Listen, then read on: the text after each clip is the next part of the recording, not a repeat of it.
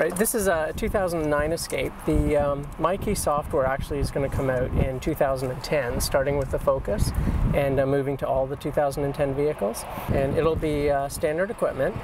Because there already needs to be software in the instrument cluster, they're simply going to load the MyKey software and it'll be no charge standard equipment on the vehicle.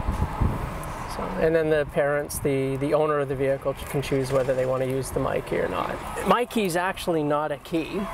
It just uses a standard Ford key. Every Ford vehicle comes with 2 keys, and the keys have a microchip in them, and it's used with our passive anti-theft, we call it PATS system. And what it does is the vehicle can uniquely identify each key, so it knows that this key is different from this key. What MyKey does is I can limit certain parameters on the vehicle. So I can go into a setup menu for MyKey. I can limit the maximum speed on the vehicle to 130 kilometers an hour. Now you notice the menu says 120, but this is the demo software, as I mentioned. So the production software will be 130. So I can turn that speed limit on or off. I can also set a chime, a speed chime that comes on the vehicle at either 75, 90, or 105 kilometers.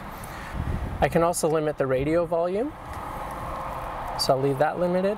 And then any safety features like advanced track that the vehicle has, I can set it so the driver is not allowed to turn that feature off. So now we've created a MyKey.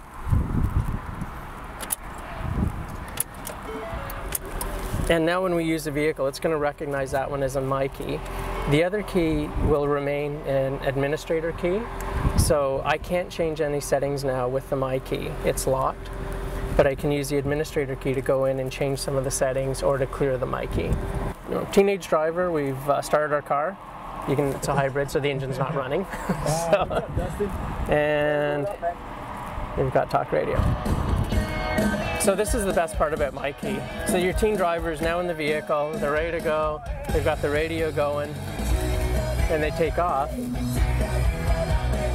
And because MyKey's enabled, we get a message that says buckle up to unmute audio. So MyKey takes away the radio until you do your seatbelts up. Seatbelts done up, we get our tunes back. Exceed the 75 kilometers an hour limit that I set, we would get a tone and it would say to check my speed and to drive safely.